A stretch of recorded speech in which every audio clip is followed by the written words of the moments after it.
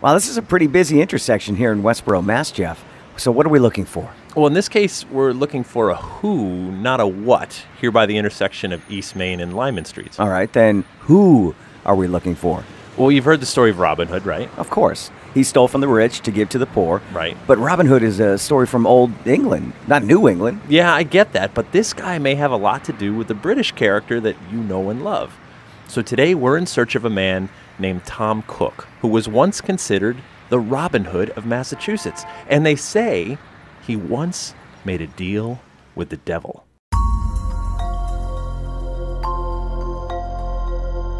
Hello, I'm Jeff Belanger, and welcome to episode 116 of the New England Legends podcast. If you give us about 10 minutes, we'll give you something strange to talk about today. And I'm Ray Auger. Thanks for joining us on our mission to chronicle every legend in New England, 1 week and one story at a time.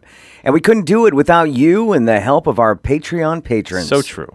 This show has been growing, Jeff. It has. Huge. But the costs continue to rise. And it's our patrons who keep us going, so we want to thank them for that. If you'd like to give back, plus get access to new episodes and hear bonus episodes that no one else gets to hear, head on over to patreon.com/New England Legends. And for just $3 per month, you could join the team. That's right. That's the price of a coffee each month. That's all it is. And we also appreciate it when you post a review of our show on iTunes or wherever you listen to us.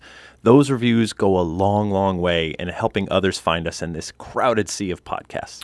All right, Jeff. So we're looking for Tom Cook, a Robin Hood type of character, here by the corner of Lyman and East Main Street? That's right. Though there are some Robin Hood scholars in the United Kingdom who will tell you that maybe it was actually Tom Cook who played a significant role in the reputation of Robin Hood. Really? Not the other way around? Mr. Cook isn't someone we'll run into now, but he was born in a house that once stood right about here.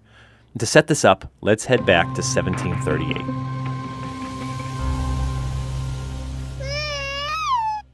It's October 6th, 1738, and little Tom Cook has just come into the world.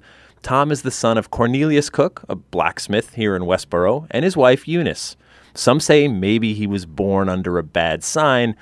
Others say time will tell. When little Tom was only 3 years old, he falls gravely ill. The doctors aren't quite sure what's wrong with him, but Cornelius and Eunice fear they may lose him. The town parson, Dr. Parkman, and the deacons pray over the young child. Lord, hear our prayer. They pray for the Lord's will, but that's not good enough for Mother Eunice. She's desperate. Only spare his life. I care not what he becomes. And that little statement alarms the deacons. To the deacons, that sounds a lot like offering little Tom's soul to the devil in exchange for health. Soon, Parson Parkman and his deacons grow even more concerned when young Tom makes a speedy and complete recovery. Right, because that sounds awful. Well, they are a superstitious bunch. Maybe they have good reason to be superstitious because as Tom grows up, he's becoming quite the terror. We're talking beyond normal boy mischief, too. Soon, friends and neighbors think maybe there really is some sinister pact with the devil.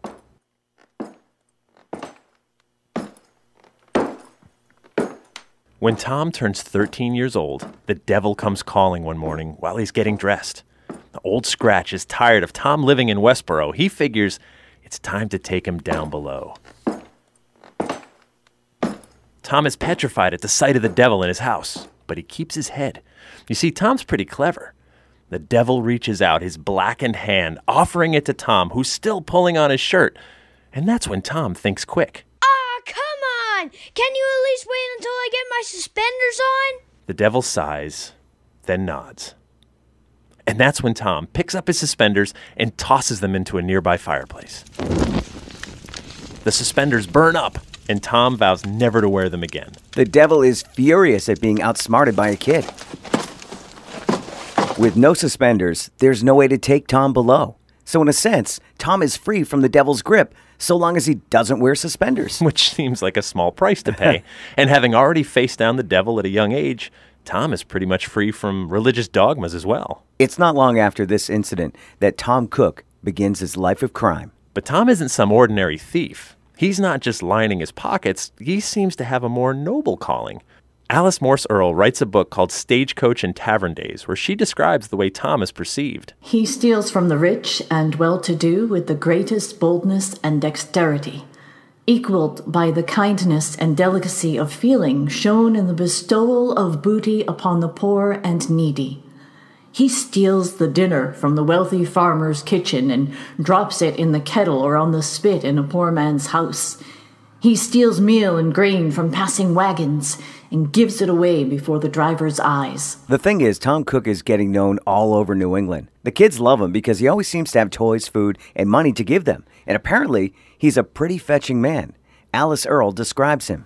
Tom Cook is most attractive in personal appearance, agile, well-formed, well-featured, with eyes of deepest blue, most piercing yet most kindly in expression. He does sound dreamy. He does.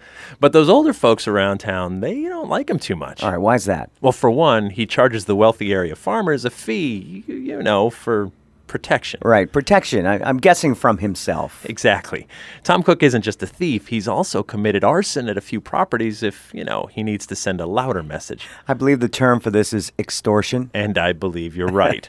But then something happens to Tom Cook, and it's something that happens to many career criminals. He gets caught. He gets caught. Right. For the crimes of arson, extortion, and repeated theft, the judge shows no mercy.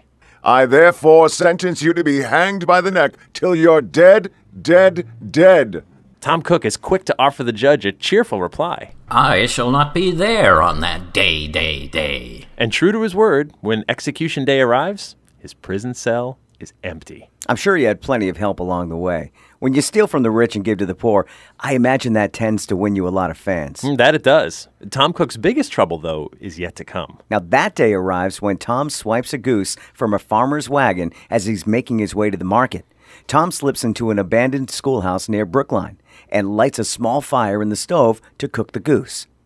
Where there's fire, there's smoke. So true. Some nearby farmers see smoke rising from the chimney of the abandoned schoolhouse, so they investigate. When they find Tom Cook inside, it's his goose who is now cooked. The farmers bring Tom to a nearby tavern just filled with wealthy farmers who've been robbed by Cook. And they give Tom a choice.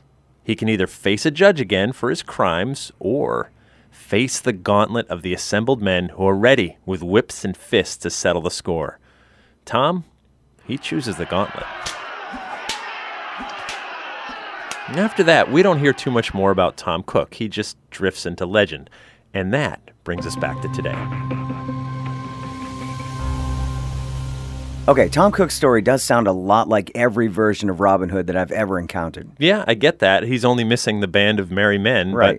But it turns out we know a lot more about the historical Tom Cook than we do about Robin Hood. Okay, when we researched Robin Hood, I learned a lot. Yeah, me too. First, I always assumed that he was a real historic figure in England. Well, that's the thing. I mean, he may have been, but it's cloudy at best. The character of Robin Hood begins to show up around the 15th century in ballads and poems as part of May Day celebrations. The idea of Robin Hood was actually born about a century earlier during a time when there's this great discontent in England. I mean, the feudal system is just falling apart. The gap between the haves and the have-nots is huge, and the have-nots are getting pretty tired and desperate. The earliest stories of the Robin Hood figure are that of this rebel from Sherwood Forest, a man hell-bent on destroying the establishment, so he murders the agents of the government and the wealthy landowners. Centuries later, the story softens to that of a man who himself is an aristocrat, who sees the wrong in the system.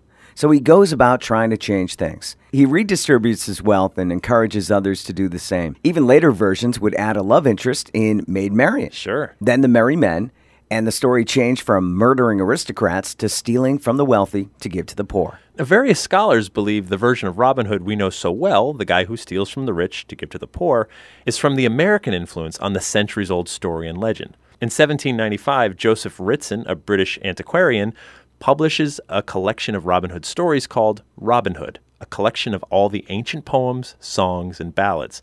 And the work propels Robin Hood back into the mainstream. 1795 is not that long after Tom Cook's time. Right. It makes sense that the Cook story would mix and blend with the Robin Hood story when you look at it from an American perspective. Exactly. Yeah, it's kind of amazing to think this thief from Massachusetts who once tricked the devil is the real inspiration behind the Robin Hood we've seen in so many books, movies, and even cartoons.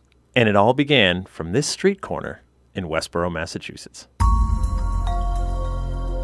So I wonder how many people drive by this intersection and have no idea just how significant this place is. Yeah. I mean, really, globally. Right. I mean, wow. Maybe Robin Hood was really born in Westborough, Massachusetts, not Sherwood Forest. I know what you mean, Ray. I love it when huge legends hide in plain sight. And we love it when you legendary listeners don't hide at all. No. We love hearing your feedback on the episodes. You can get in touch with us by calling or texting our legend line anytime at 617-444-9683. You can also leave a voicemail with our show closing or connect with us on our website at ournewenglandlegends.com. Join our super secret Facebook group or find Jeff and I on social media like Twitter and Instagram. We'd like to thank Wendy Lynn Stotts from the band Sunspot. They're awesome. And Jack Auger. From Jokes by Jack. He's awesome. He is awesome, of course. He's your kid. Sophie Belanger. She's awesome. She's my kid, right? Plus Lorna Nagara and Michael Leggy, who are both awesome and have helped us so many times before with voice acting talent. And, of course, our theme music is by John Judd. Hi, this is Isaac McDonald from Nova Scotia, Canada. Until next time, remember, the bizarre is closer than you think.